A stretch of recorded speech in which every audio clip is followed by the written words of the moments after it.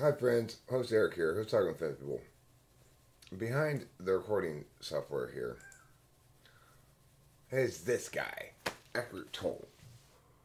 And who's interviewing him and talking to him? Somebody else I really am not fond of at all, Russell Brand. Now, I like his work, his professional work, his acting in certain movies has been good, but his politics are terrible. So anyway, this nonsense is revelatory of why we need an actual model instead of just a bunch of nonsensy inane metaphors. Let's go over some of what this guy says, Eckhart Tolle, in this video. Ego seeks superiority. Basically, he defines ego as requiring others to be inferior. I mean, a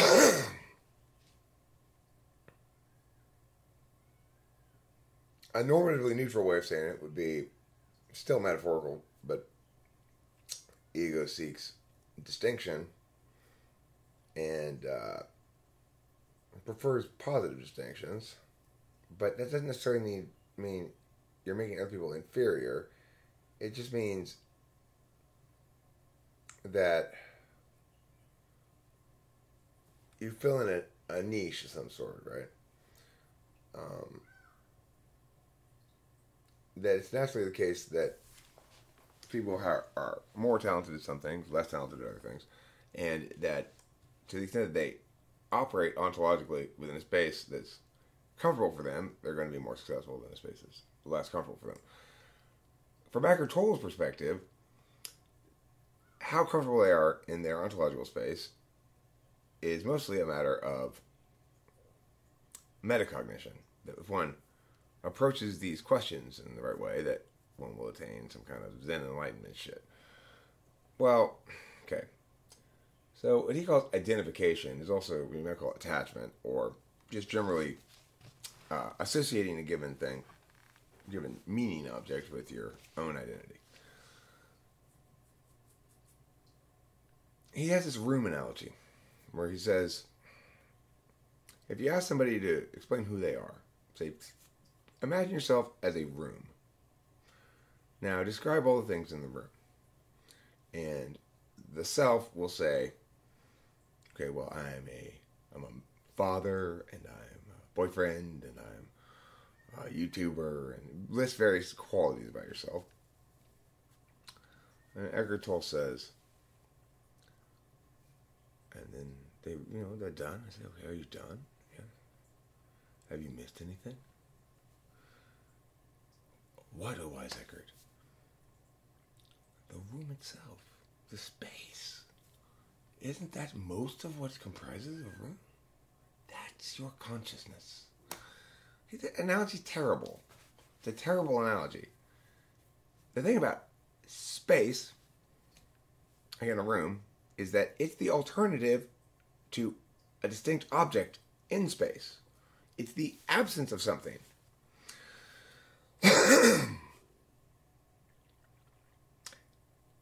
If, in fact, it were the case that that analogy were sound at all, then it would be the case that moving one piece of furniture in a room caused the other pieces of furniture in the room to move, because impacting the space was observable. You can't impact space like that because it's not a thing called space. It's the absence of anything. So he says thought is about form. He's correct in, he's fumbled around in the darkness and found some correct ideas, but has decided to present them in their least meaningful form and in an entirely wrong frame. So there are, in fact, he says there are two dimensions. The dimension of object dimension, object consciousness, and space consciousness. What he means is there are metaphysical understandings of the world that are based on low-resolution symbols of a thing that are binary and distinct, usually by definition. Those are called words, symbols, whatever, sentences.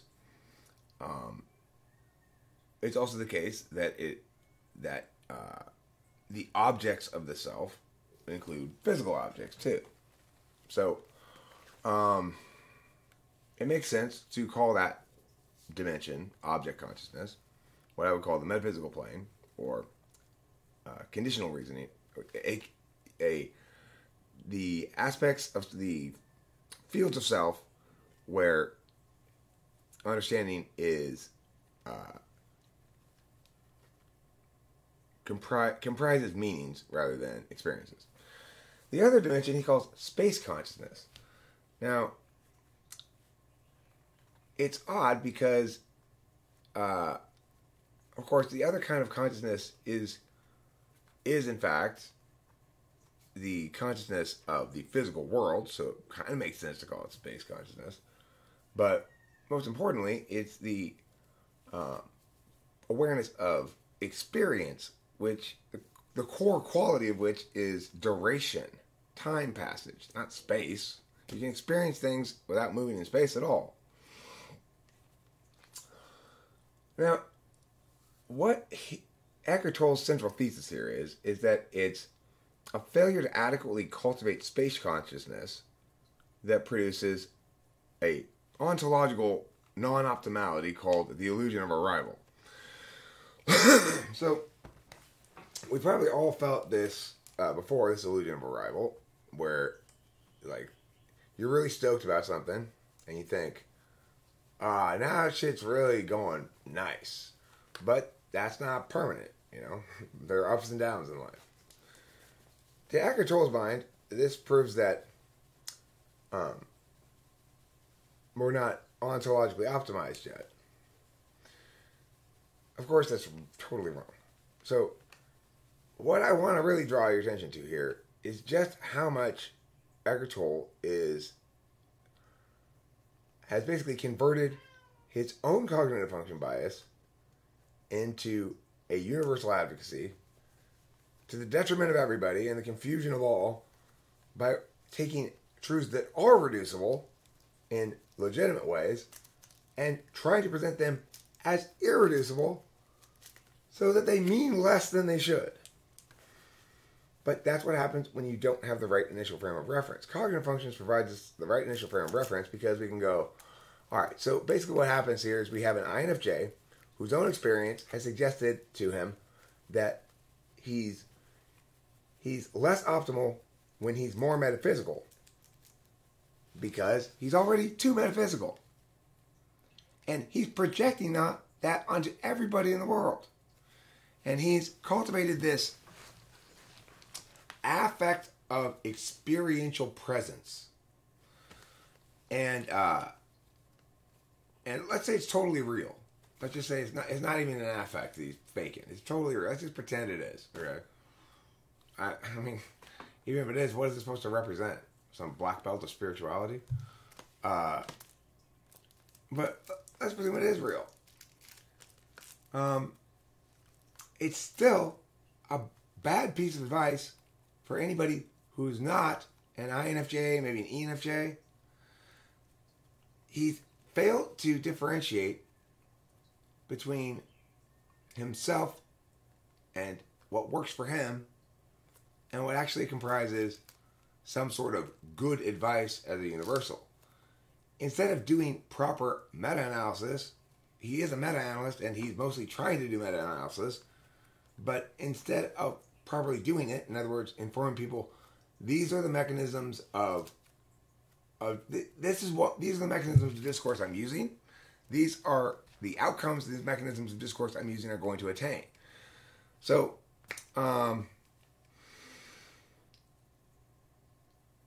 if in fact you are somebody who has too much identification, as he says, or attachment with meaning-based stuff, and can miss the fluid reality in front of you because you're so stuck on static meanings and how they line up, then you just might be an INFJ or an ENTP. We do that too. Two most metaphysical types.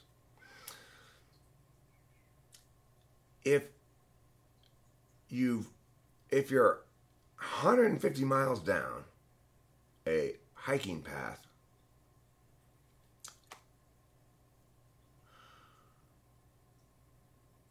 and when you realize you've gone down the wrong path, you're kind of screwed. Now, Eckhert Tolle has done this. I don't know if you've realized it at all. I don't think he has realized anything. He doesn't know. He has to do a lot of thinking still. He's not a stupid person. He's just, he's trying to, it's like watching a man with a rake really inefficiently dig dirt out of a ditch. Yeah, you're digging the ditch in the right place, vaguely, approximately. And you're making some kind of insightful distinctions. But you've no means to differentiate between you projecting your own experience and what might actually be universalizable, because you don't understand the self as a stack of attentional manners or configuration of attentional manners. You understand it as an archetype, a metaphor, an in-eye hole that can't be reduced. You understand life itself as a need for presence in the moment. Pretty good advice for INFJs, who are the rarest type in the world. And pretty juicy bait for anybody with NI in the fourth slot, which is all your SE DOMs, a world full of SE DOMs out there to buy this bullshit. Well, fortunately, though it's hard for me to ever get heard by anybody, it seems like, I still persist in this world, and people like me persist in this world, to correct people like Eckhert Tolle, to correct people like Russell Brand, who's sitting there taking this whole stuff very seriously, like, this is Guru Joe here. No, he's not Guru Joe. He's a wrong man imposing his wrongness on an unsuspecting and largely gullible population. If he were correct, he would move away from dissembling terms and muddying approaches, such as metaphor, and towards clarity. He's not doing that. I hate the idea of people being out there and going like, oh, like, my life's a challenge. But I see Eckhert Tolle and I know, if I do everything right, I too can activate this, unlock this power or something. I feel bad because, of course, we have only so much time and energy and stuff to direct towards self-growth and self-optimization, and a lot of stuff we have to do is our attention is directed towards something external to us. So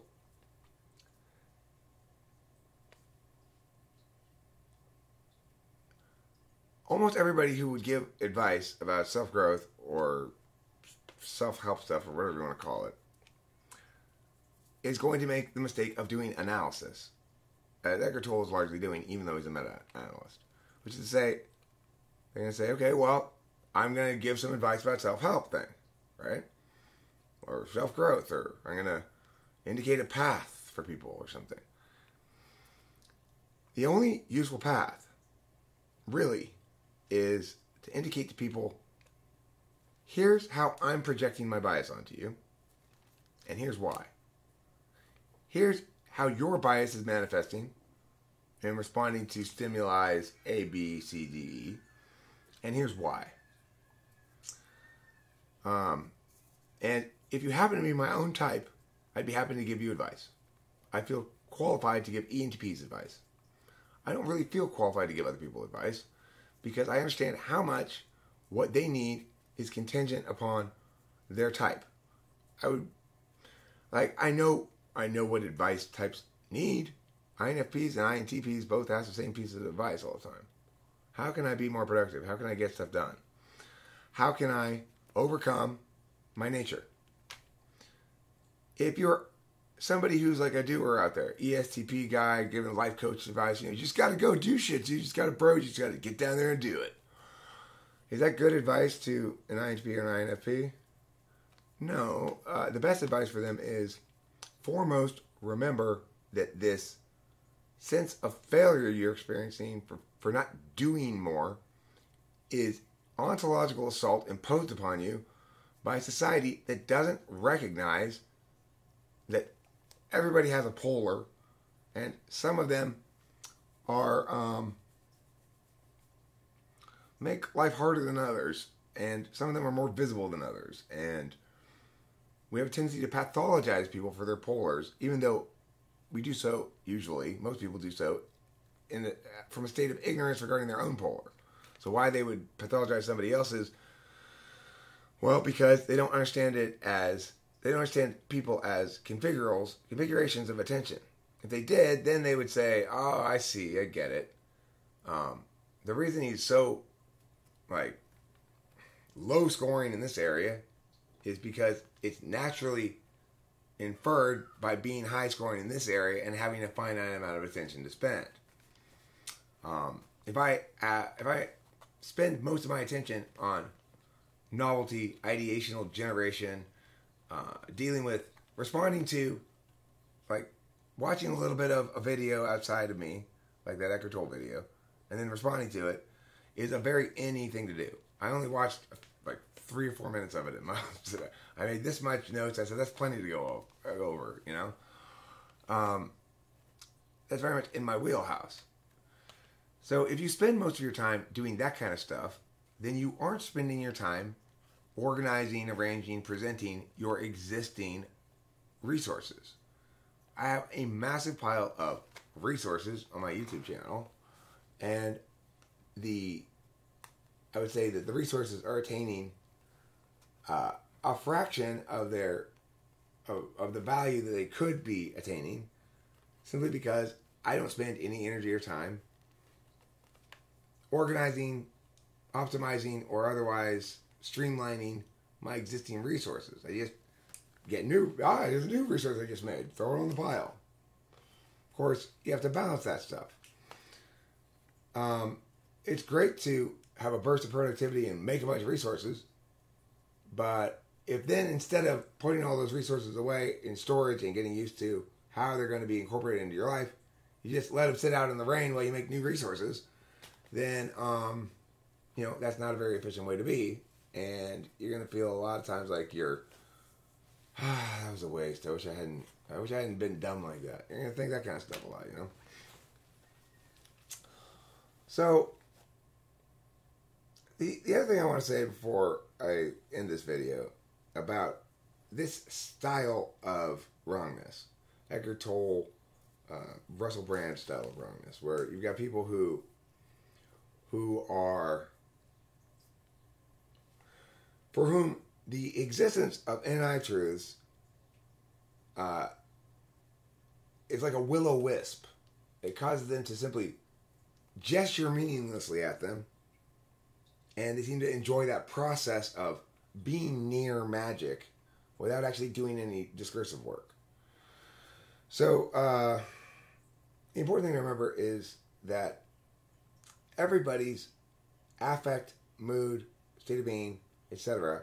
changes over time.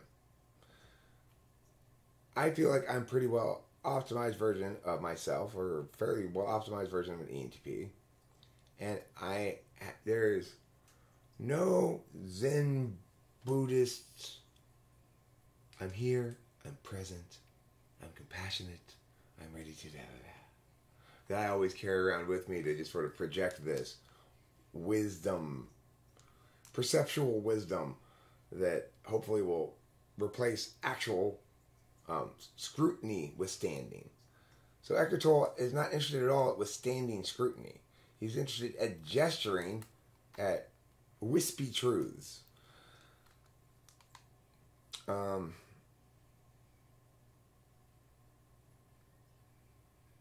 And you can see how, if you're too metaphysical, you'll make a mistake, as he has, in thinking that fundamentally the self is first and foremost what he calls object consciousness. In other words, that humanity is inherently, like INFJs and ENTPs, default metaphysical and defined and controlled by an excess attachment to static meanings, which are meowish at representing dynamic realities. Of course, for SE-DOMs, especially, for SFPs, for example, it's the opposite. The problem is they're too enamored with the fluid in the particular, and therefore inadequately utilize the tools of the conditional and objective where they ought to be used. By default, they don't. Perhaps they can learn to. I try to learn to use some of my non-native manners of attentions, at least to pay attention to the values that correlate with those, and remember to incorporate those when dealing with things, because that's what it means to learn things and to be impacted by your new knowledge.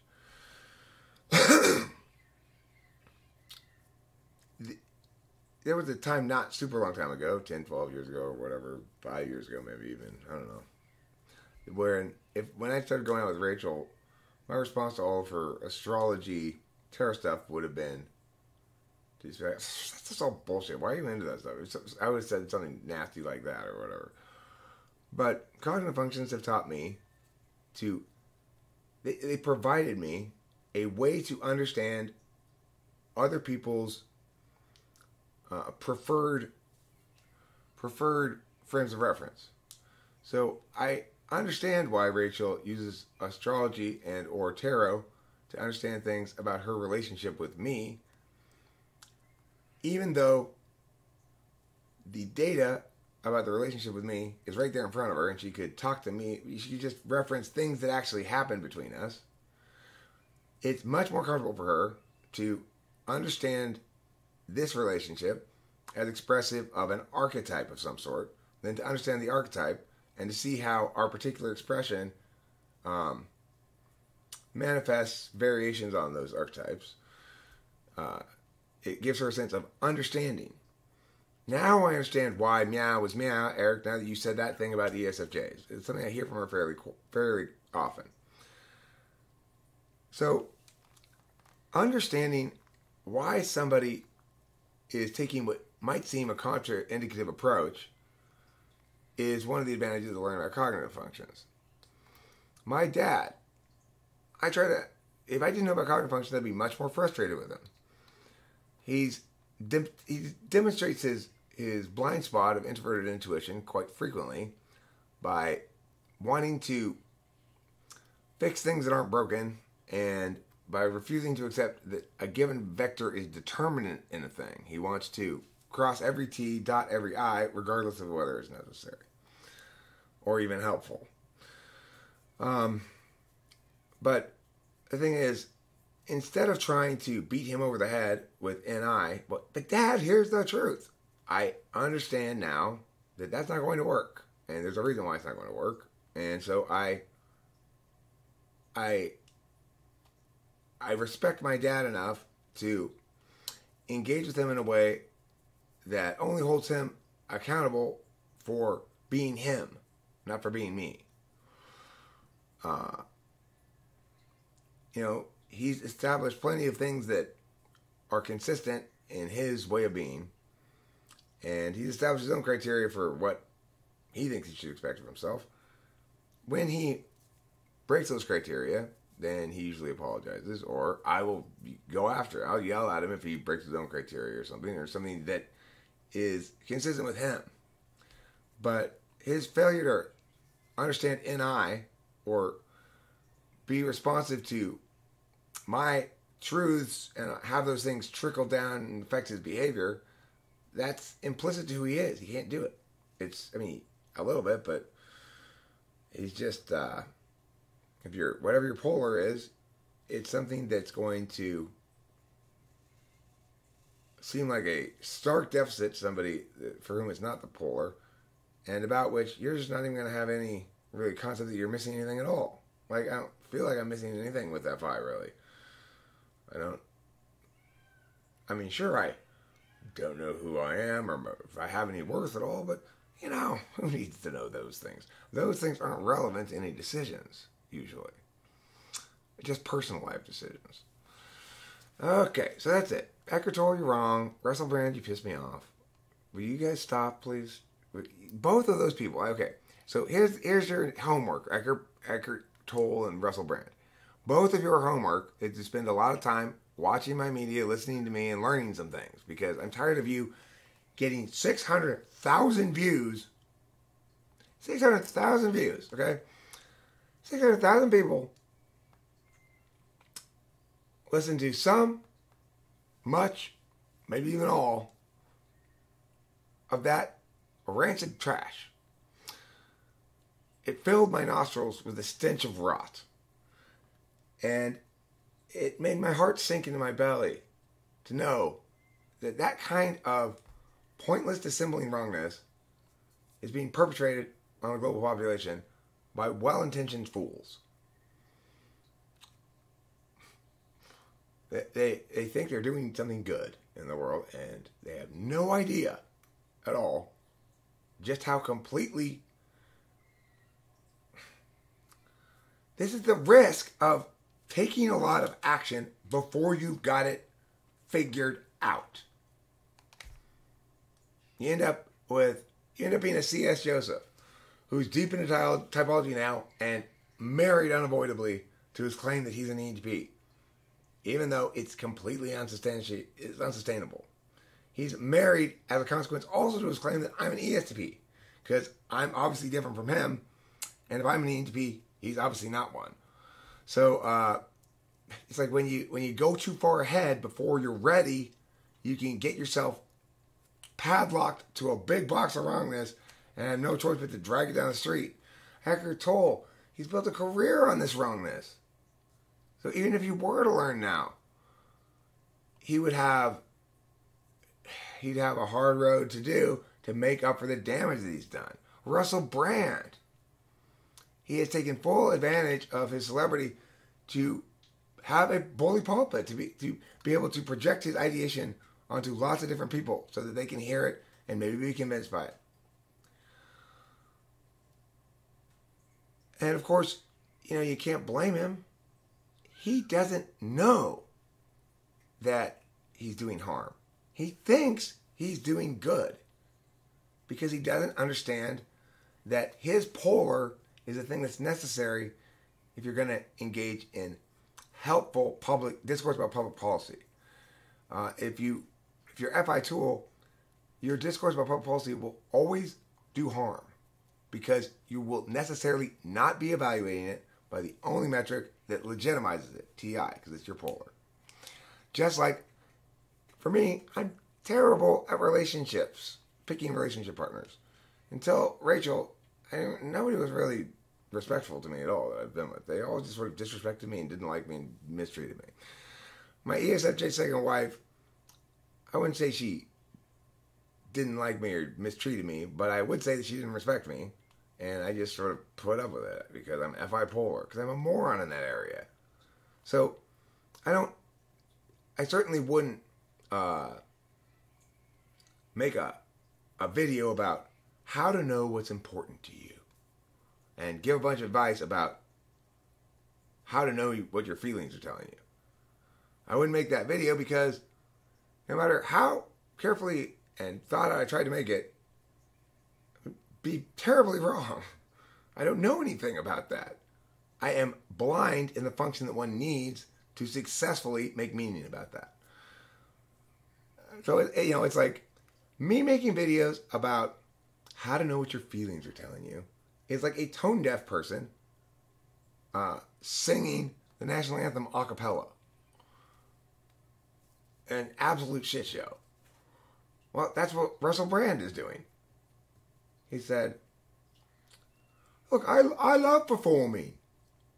So I'm going to be a cappella singer. Even if you love performing, shouldn't you not perform in a way that you are tone deaf? I mean, you can't sing. You're unable to match pitch, and everything you attempt to sing sounds like torturous cacophony.